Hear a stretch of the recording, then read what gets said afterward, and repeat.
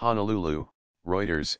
U.S. President Donald Trump on Thursday approved federal emergency housing aid and other relief for victims of the 6-week-old Kilauea volcano eruption on Hawaii trademark's Big Island, where hundreds of homes have been destroyed, state officials said. The approval came a day after Governor David Ige formally requested assistance for an estimated 2,800 residents who have lost their homes to lava flows or were forced from their dwellings under evacuation orders since Kilauea rumbled back to life on May 3. Hawaii County Mayor Harry Kim has said that rivers of molten rock spewed from volcanic fissures at the foot of Kilauea have engulfed roughly 600 homes.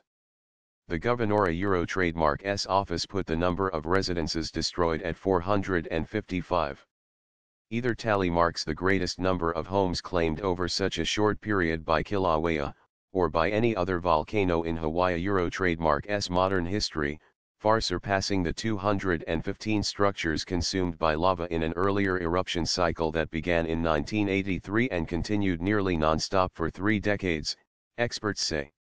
The latest volcanic eruption also stands as the most destructive in the United States since at least the cataclysmic 1980 explosion of Mount St. Helens in Washington state that reduced hundreds of square miles to wasteland. The geographical footprint of Kilauea trademark's current upheaval is much smaller, covering nearly 6,000 acres, or just over 9 square miles, 2,400 hectares, of the Big Island in lava, an area roughly 7 times Central Park in Manhattan. No specific sum of money was sought by the governor for federal disaster aid, and no dollar figure was attached to the package Trump approved under the Individuals and Households Program, administered by the Federal Emergency Management Agency, FEMA. The Honolulu Star-Advertiser newspaper reported this week that eligible homeowners and renters could get up to $34,000 each. The program provides grants to displaced residents to secure temporary housing while their homes are repaired or rebuilt. Assistance can also be obtained for repair and replacement costs. In addition to housing assistance, Trump approved relief from several other FEMA programs, including crisis counseling, unemployment benefits, and legal aid.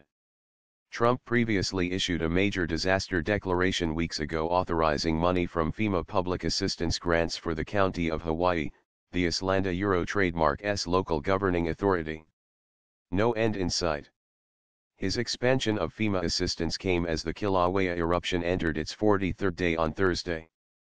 In addition to lava and toxic sulfur dioxide gas spewing from about 2 dozen fissures on the eastern flank of the volcano, daily periodic explosions of ash from the crater at Kilauea trademark's summit have created a nuisance and health hazard to communities downwind.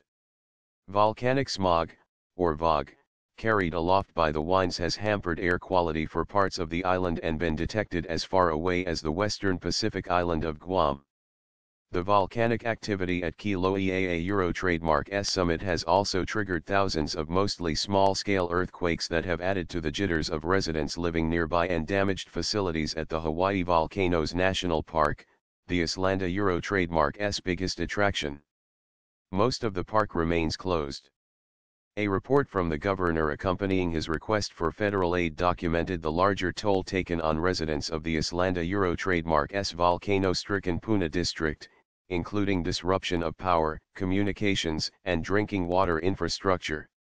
It cited an uptick in reports of residents experiencing acute mental health effects of fear, anxiety, and stress as the crisis drags on with no end in sight.